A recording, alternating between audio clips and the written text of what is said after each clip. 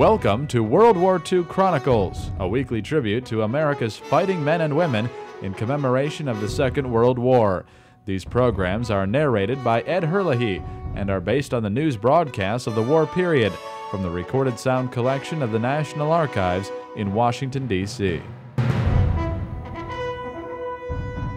By December 1943, General MacArthur was prepared to launch the final phase of Operation Cartwheel, landings on the island of New Britain, home to the huge Japanese base at Rabaul. U.S. troops landed at Arawe in mid-December 1943, encountering little resistance. American Marines have established two beachheads in the Cape Gloucester area of the Japanese island of New Britain. On December 26th, U.S. Marines landed unopposed at Cape Gloucester.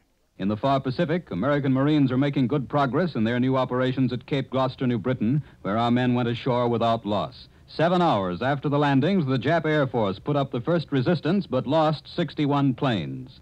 The weather proved to be a much more formidable opponent on New Britain than the Japanese.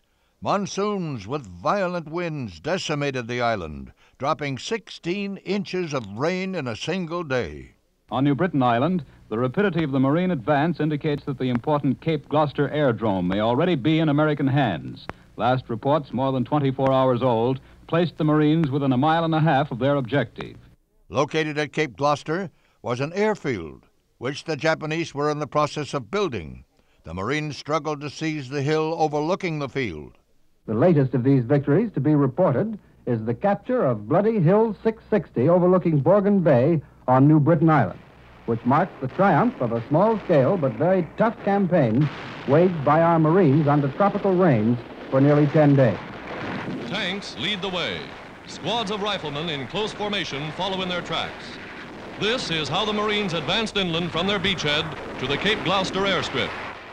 By the time U.S. forces began their airstrikes against Rabaul, the Japanese fortress had ceased to be the great objective in the Allied campaign. Growing American strength had placed greater targets in sight. I'm Ed Herlihy. Join me next time for World War II Chronicles. World War II Chronicles was produced by the American Veterans Center and Radio America in cooperation with the National Archives. To listen to more episodes, subscribe on iTunes or visit AmericanVeteransCenter.org. We need your help to keep the legacy of our World War II generation alive. Visit AmericanVeteransCenter.org to make a donation to support World War II Chronicles and the ongoing work of the American Veterans Center.